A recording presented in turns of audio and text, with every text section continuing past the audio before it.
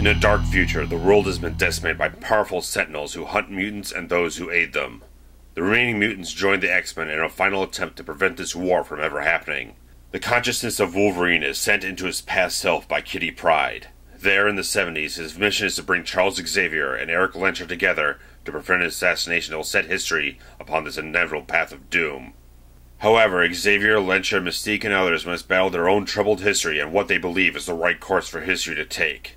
Ultimately, their choices and actions will decide the fate of all humanity and mutant kind. So, X-Men Days of Future Past, this film it's hard to wrap my head around this movie. It is great. This movie is great. At times, this is a brilliant film. Incredible stuff in this film. This is the X-Men franchise taken to entirely different realm of reality, entire different plateau, entire different, beyond anything else this franchise has ever offered you. This is beyond anything else. Usually I throw some thoughts around in my head, leaving the theater, driving home, stuff like that, trying to get my thoughts together and everything, but there's just so much depth and substance in this movie that it's just difficult to just plunge right into it that way. So I'm going to be throwing stuff off the wall here, so try to keep up with me and my ramblings and everything. But first off, I'll jump in and say, this is very much a character-centric type of film. This is very much driven by the characters that are all over this film, that are portrayed magnificently by an amazingly talented cast. First off, like Patrick Stewart and Ian McKellen just they bring so much more to these characters than they've ever brought before. And they've done some great stuff with these characters before, but this is just pushed to a higher, deeper level of emotion and sorrow, because they're in this bleak as living hell, no hope at all type of future, with ultimate, inevitable destruction of everything. And they have such a deep level of pathos, and there's such a bonding, so much regret between them that they spend so many years fighting that they wish they could go back and change things. And that's the whole thing of this thing, that in the past it is very much centered between Eric Lenscher and Charles Xavier and everything, trying to mend something between them, trying to bring them back together, even though there's so much junk, there's so much friction, there's so much bad stuff that's gone on between them, what happened in First Class, and stuff that's happened in between these two films, that makes these characters so much more fleshed out, so much more dimensional, so much more deeper than they've ever been before in any portrayal whatsoever.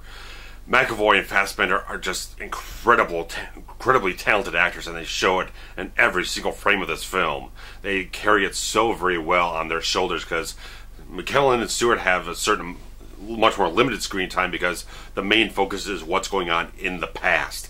So McAvoy and Fassbender carry the film so marvelously, so magnificently. And Hugh Jackman does do a good job in the film. A very reliable performance from him, as he's been through the entire franchise of the X-Men. Does a really good job. But it is less centered on him. He's just sort of a conduit between that tether between the future and the past.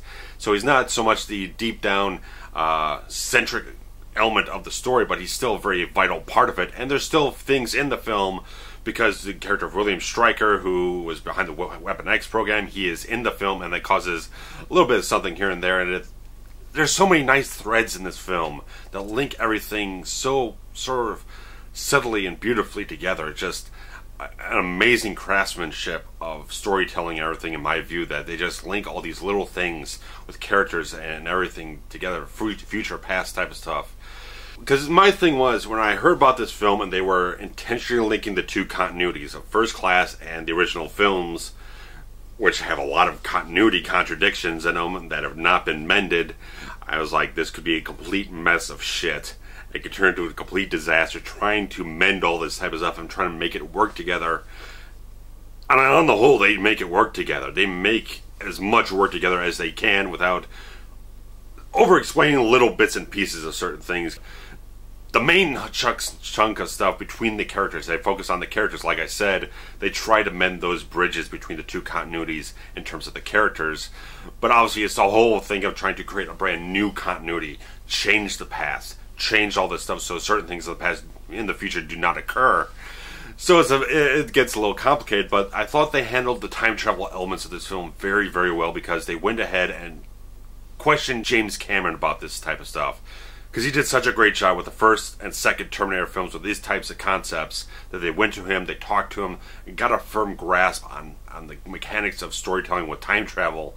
And I think they did a really good job, and I could see a little, maybe, I don't know if they were intentional, maybe they were, little types of references, sort of homages, certain things that just reminded me of the Terminator films, such as the future Sentinels can shapeshift and absorb certain things, which is very sort of T-1000-esque, but it takes its own certain identity in the film.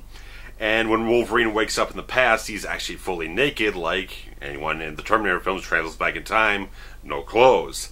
So it's these little things that probably work, because like in X2, they did a couple little homages, a couple little parallels to Star Trek II Wrath of Khan with Jean Grey's arc in the whole film. And they do jam-pack a certain volume of characters in the film, but they keep it very much focused on the pertinent ones. Like Professor X, Magneto, Beast, Wolverine, Mystique. These are the main characters that they are focusing on and giving all the substantive screen time to. People like Storm and Bishop and Havoc. These are characters that show up for a little while. They have a little bit part in the film, but they don't have a big, long, stretched out type of substantive, kind of out of whack type of storyline that you might fear the film would have with so many characters, but they balance it out and focus it in the correct ways.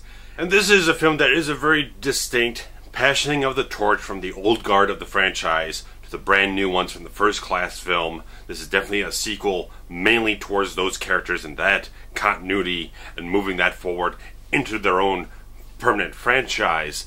And I think it does a very good job that it builds on those characters, makes them very, very, very important, whereas some of them in the original continuity, original franchise, weren't quite played up as such main, powerful characters. But I think they did a very good job with the characters. I thought the screenplay was fantastic. I thought Bryan Singer's direction is probably the best it's been in God knows how long. This is epic. X-Men films have never gotten to that real epic level and everything. Never transcended into that sort of scope and scale and just trying to do something way beyond anything else they've done before. This is the film that breaks that glass ceiling and goes for the sky, and it succeeds completely. The film has completely amazing effects. Nothing's cheap in this film at all. There's all seamless, stunning effects and everything. Great display of mutant powers that they really show a lot of people at full force in this film, and they do some great action sequences, especially in the futures sequences and everything. The film starts out with a great action sequence that throws you for a loop at the end of it.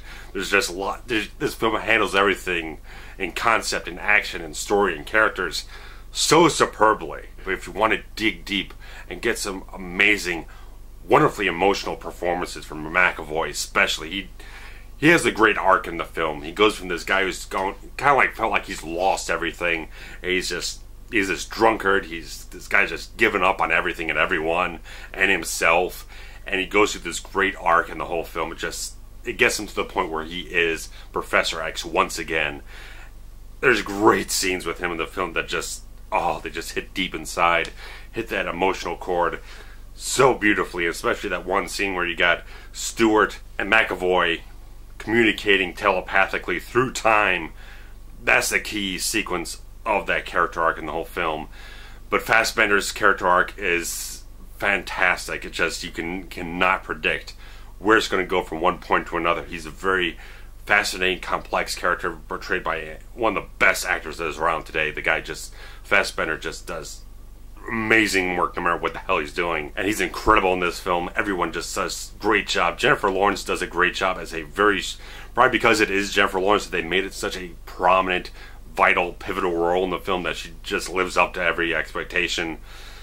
This film does so much great things on so many levels. Takes one of the most revered stories in the whole X-Men comic continuity and adapts it to the continuities that it has here and the characters that it has in the right ways. They do everything right, and they really kind of live up to the spirit of that story. There's probably 10 tons more substance and 10 tons more stuff I could dig myself into for the next hour. I can't wait to even watch other people's reviews and watch discussions about this film, because there is so much going on in this film, and it's handled in such beautiful brush strokes and everything. This is pitch perfect every step of the way. there's not a critique, there's not a negative criticism I can levy against this film whatsoever. That's the thing. I've been able to criticize almost any other X-Men film on some level, whether it's screwing up characters, not being all that interesting, having kind of fallen short of its potential, or just being complete clusterfuck, or whatever it is. This film hits the nail right on the fucking head. That's it. X-Men Days of Future Past just hits it right on the head. It's epic. It's majestic. It's a masterpiece. I'm blown away by this film. I'm blown away. I can't say anything more than that. I am blown away by this movie. I didn't know what to really expect. I never really watched First Class all that much. I could never really get too far into the film because I just didn't like what they were doing with some of the characters. That a lot of the stuff, my problems with a lot of the X-Men films from the start is that they've got a lot of the characters wrong from the source material. Stuff like Sabretooth aside from appearance, doesn't match Sabretooth's personality, his backstory, anything like that. Deathstrike doesn't match anything she was in the comics. A lot of people are underused. Cyclops, he was underused. James Marsden is a great actor, underused completely in the franchise. So many characters that they've just not gotten the right used in the right potential. This film just does everything pitch perfect with what it already has established. I can't praise it I can praise it to the ends of the earth. It just hits everything right on the damn nail, right on the head. I got nothing else to give you. If you've seen this film, post your comments below. I want to hear some discussion. I want every viewpoint, every little thing that you have to perceive in this film, every insight that you have. I just want to feel that thought process in my head to just like take this film apart and just see all the subtleties, all the magnificent qualities this film has, because I think it just did everything so perfectly. So perfectly. I could gush and gush and gush and gush. I don't know if this review is actually fully complete. There's no way I possibly covered everything I need to cover in this film. Just go see this film. X-Men Days of Future Past. You got a nice Memorial Day weekend here in the US. Go out, enjoy it. I was just blown away by this film. I just kicked me in the head. Oh, I don't even know where the hell you can go from this film, because obviously it's already been announced.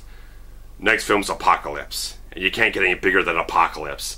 And definitely stay to the end, the very, very end of the credits. You get a little tease of that.